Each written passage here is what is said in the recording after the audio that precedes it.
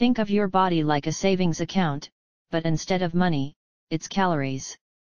When you want to grow your savings, you either make more money or spend less. Similarly, to lose weight, you either need to consume fewer calories or burn more. Every bite and sip you take, except for water, adds calories, which is energy for your body. Just like money you deposit in a bank. Here's an interesting fact: our body uses calories even for simple tasks, like digesting food. Even when we're sleeping, our body uses energy. In fact, during an average 8-hour sleep, most people use around 400 calories just to function. This base energy consumption is known as the basal metabolic rate, BMR, and it changes for everyone based on things like age, height, and weight.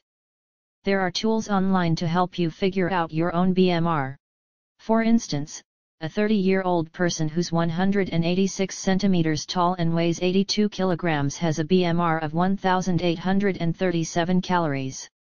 This means they burn this much energy daily without doing any activity. Speaking of food and calories, while eating gives our body calories, did you know that some foods make our body work harder to digest? This is known as the thermic effect of food, TEF. Foods like fats and oils are easily digested and use very few calories. But foods rich in protein, grains, dairy, and high-fiber fruits and vegetables make our body work harder to process them, burning more calories in the process. So, it's harder to gain weight from these healthier choices. You might be thinking, are there foods that make us burn more calories than they add? While it's a popular idea, it's not true. For that to happen, a food's TEF would need to be more than 100%, and that's just not possible. Now let's talk about weight loss. Many will wonder, why the need to exercise? If you eat fewer calories than your body's basal metabolic rate, you will lose weight anyway. Theoretically, this is correct, but practically it's quite dangerous. Without exercise, eating less than your BMR means that your body's hormonal balance could get disrupted. You'll feel more fatigued. You'll become more irritable. Focusing on studies or work will become very challenging for you because... Do you know which body part consumes the most calories in the human body? Our brain uses almost 20% of the body's energy. It also becomes difficult for the body to exert self-control. Many people experience that when they reduce their food intake, they feel weak. Their mood deteriorates significantly. They will diet for a while, but soon they'll start overeating, and their diet will fail. Therefore, our goal here should not just be weight loss but healthy weight loss. And for healthy weight loss, exercise is essential. In fact, 4 main things are essential: a controlled diet, exercise, proper sleep, and keeping yourself stress-free. We'll delve deep into diet control. Have you ever felt that even after eating an entire chocolate bar, you still feel hungry? There are certain foods that give you this feeling of not being full. The reason behind this is the satiety index. The satiety index is a metric that ranks foods based on how full they make you feel and for how long, in relation to their calorie content. Some foods make you feel more satiated than others, even if they have the same calorie content. For instance, certain types of food can make you feel fuller for longer, while others might leave you feeling hungry shortly after eating. Research from 1995 highlighted this concept. In their study, researchers tested 38 different foods by feeding 2 40-calorie servings of each to participants. They found that boiled potatoes had the highest satiety index, scoring a remarkable 323. Other foods, such as pulses, high-fiber foods, low-fat products, dairy, eggs, and nuts also tend to have a high satiety index. This means that consuming these foods will likely make you feel full with a smaller calorie intake. Thus, if you consume foods with a high satiety index, you'll likely feel full while consuming fewer calories overall. However, there's a catch. While you might think of munching on boiled potatoes all day to feel full and reduce calorie intake, that wouldn't be the best approach. Our bodies require a balanced and nutritious diet. Solely focusing on one type of food, even if it has a high satiety index, won't provide the diverse nutrients our bodies need.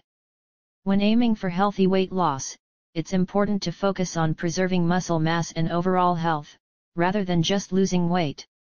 Our bodies need 6 essential nutrients for optimal functioning: proteins, carbohydrates, fats, vitamins, minerals, and water. A well-rounded weight loss diet will ensure an adequate intake of these essential nutrients. People often blame carbs for weight gain because of popular diets like keto. But a big study in 2017 showed it's more about how many calories you eat, not just the carbs. It's also good to remember that not all carbs are bad. Sugary foods might be harmful, but things like fruits and whole grains are good for you. So, instead of just cutting carbs, it's better to eat a balanced diet and watch your total calories. Eating right is important for good health. It's not good to cut out carbs completely or eat too many fats. We need a mix of both. Carbs, like whole grains and fruits, give our brain and body energy. Fats help us use certain vitamins and protect our body parts, but we shouldn't eat too much of the bad fats. For a healthy diet, try to eat more whole foods like grains, fruits, and veggies, and less of fried or sugary foods. It's all about balance. Some people say we're too strict about food rules, but eating right is really important for our health. Things like biscuits, cake, donuts, and many bread types have bad stuff like refined flour and sugars. There are better foods to eat like brown bread, veggies, and buttermilk, especially when made with healthy fats. Once you eat better, you won't want the bad foods anymore. In Japan, where people believe in consuming only 80% of their hunger capacity, this philosophy encourages the intake of vegetables in large quantities as they are rich in fiber and fill the stomach faster, which in turn makes you feel full with lesser calories. Exercise is also key. There are 3 kinds. Cardio exercises like swimming, running, or playing intense sports increase your heart rate and are crucial for cardiovascular fitness. Stretching exercises are essential for flexibility, including yoga and Pilates. Strength training exercises, such as weightlifting, push-ups, squats, and using dumbbells, are vital for muscle strength and endurance. The idea is to strike a balance among these 3 types of exercises for a healthy lifestyle. However, the type of exercise doesn't make much difference when it comes to weight loss, as long as they help in burning calories. Some exercises like running, skipping rope, playing badminton, football, and squash tend to burn more calories compared to others like cricket, yoga, or general stretching. It's essential to be mindful of the calories you're burning. If you're aiming for significant weight loss, you should engage in activities that burn more calories. However, you should always choose exercises that you enjoy, whether it's dancing for 30 minutes or running for the same amount of time. Incorporating more movement in daily life is also beneficial. Simple activities like walking more or using a bicycle for commutes can help in burning extra calories. These small efforts collectively make a difference. There's a misconception that certain exercises target specific body fat areas, like belly fat or facial fat. This is a myth. While some exercises might emphasize a particular muscle group, overall fat loss comes down to burning more calories than you consume. Your body will start to get into a better shape. However, where your body loses fat primarily depends on genetics. I'd also like to point out something crucial.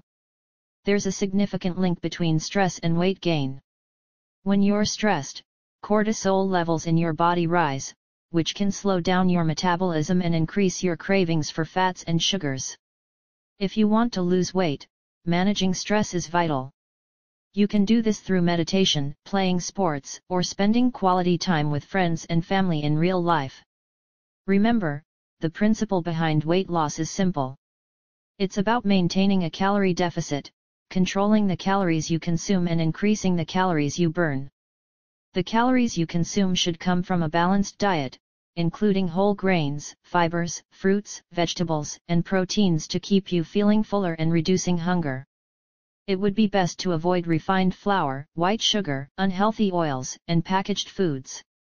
These can increase your food cravings and divert your focus from healthy nutrients.